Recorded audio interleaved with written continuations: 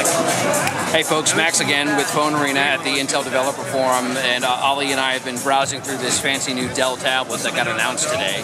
And since he's the product manager for some of the really cool photo software that Intel has embedded with its RealSense portfolio, he was going to show me through a couple more of its favorites here, which are really, really neat. And they're not available on anything else that I've seen. Yeah, that's true. So first one I like to show is the refocus feature. So we did a concept photo here to show off that feature really well.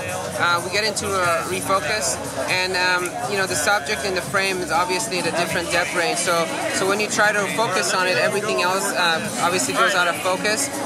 So what's different about our solution compared to other solutions is that we're able to capture things in motion because all of our cameras fire off at the same time versus some other refocus solutions where they take series of photos at different focus ranges and they try to stack them together. So you're able to get this all with one picture. Exactly. So if something is like up in the air, you can catch it and refocus on it. Right. The other one I like to show is... And what's neat about that is how fast it was. It was super no fast, processing, it just says, yeah, it's the same picture.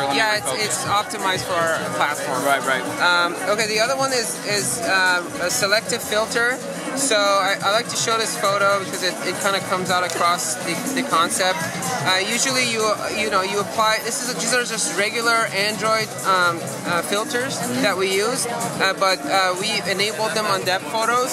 So if you apply like a regular black and white filter, you're able to apply it based on the depth of the photo. So as I move the slider back and forth, you can see that the effect is applied to the depth that I want. And you know, if I want to do one of those concept photos where the foreground is in color and the background in black and white, you can easily do that. No Photoshop needed. No Photoshop needed, and you know, just the slider, and anyone can do it. Yeah. So this is a pretty neat feature. Yeah. So that's it. You just save that as a regular JPEG and share it. That's about it. It's pretty cool. Thanks a lot, Ali. That is the Dell Venue 8 7000 series. They're going to have to change the name of that, I think, to bring it to market. But Venue 8. It's the razor-thin device introduced here at the Intel Developer Forum.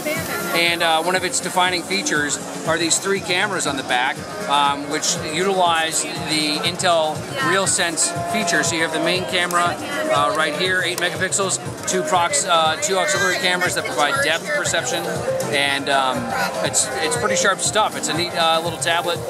Price and availability on that device are yet to be defined, but we'll bring you more from the Intel Developer Forum here in San Francisco. Keep checking back with us at phonearena.com.